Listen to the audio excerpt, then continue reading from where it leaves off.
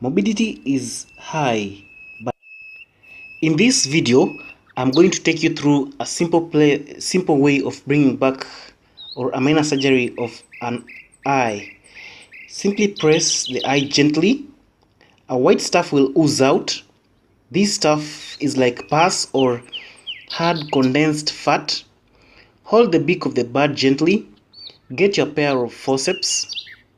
Then gently remove the stuff from the bird's eye. Try to pull it slowly until it's off. After it comes off, it falls down. Check inside to ensure that there is no remnants. And if there is no remnants and the eye is clear, then it's done. In another case, you'll press the white stuff gently.